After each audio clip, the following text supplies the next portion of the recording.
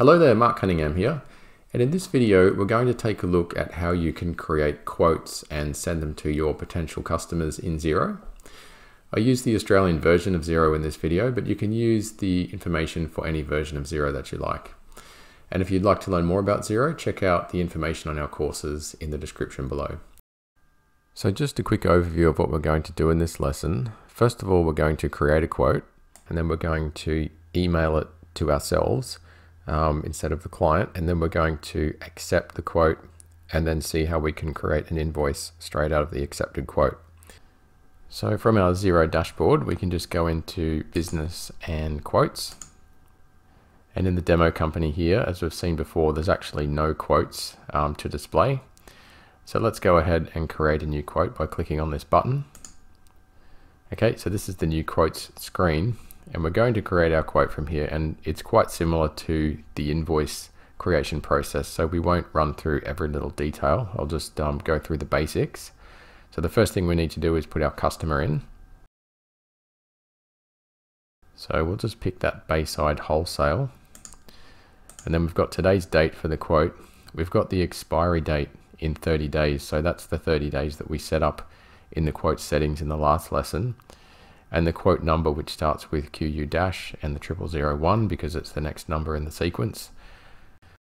We're going to use the standard theme for our branding template, and we've got this text that comes through down here that's set up in the actual branding template for the standard theme.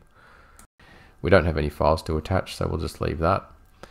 And then what we'll do, just to speed things up, is we'll grab an item from our products and services. So let's just scroll down and let's grab this support, this desktop support item.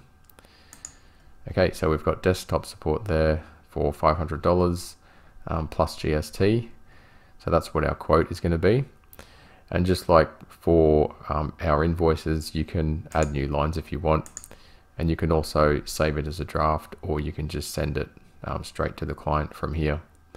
So let's just save it as a draft so we can see where it appears in the quote screen. Okay, so you can see that's in the draft tab there. So what we need to do next is we need to get it to the next stage of the process. So if we go back into it, you can see now what we've got is a couple of buttons at the top. We've got send and we've got print. Now we don't actually have a preview button like we do for invoices. So if you wanted to have a look at it now, before you send it, you need to print it. So I'll just click on that. And we'll take a look at the PDF,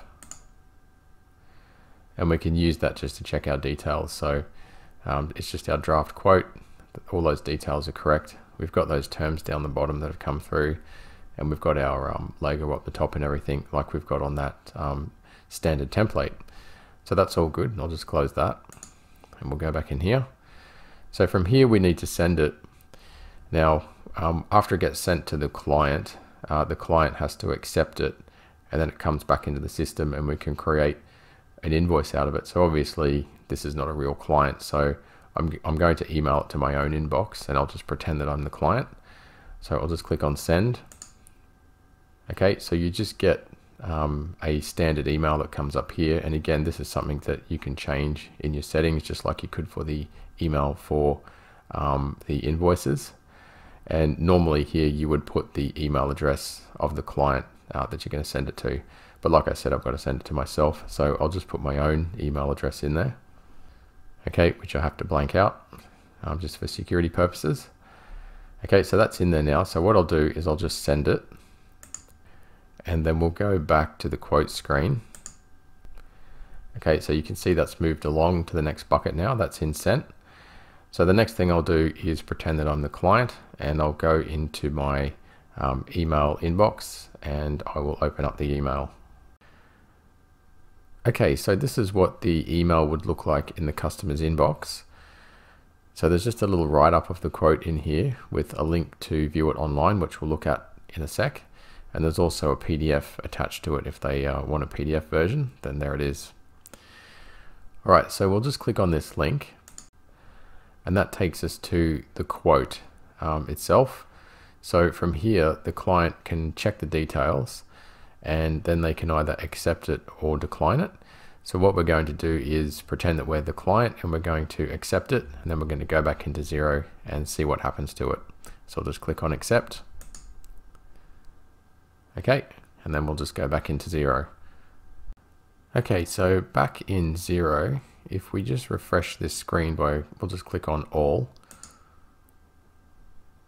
Okay, and we can see now that that quote has moved on from the sent box into accepted. So now that that's been accepted, if we just click into it, what we can do is we can just create an invoice out of it. So I'll just click on create invoice, and I'll just tick marked as invoice. Okay, so now we're in a new invoice template screen, and it's gone and just created the invoice from the quote. So just like any other invoice process, from here you can either save it as a draft or you can approve it. So we're just going to go ahead and approve this one.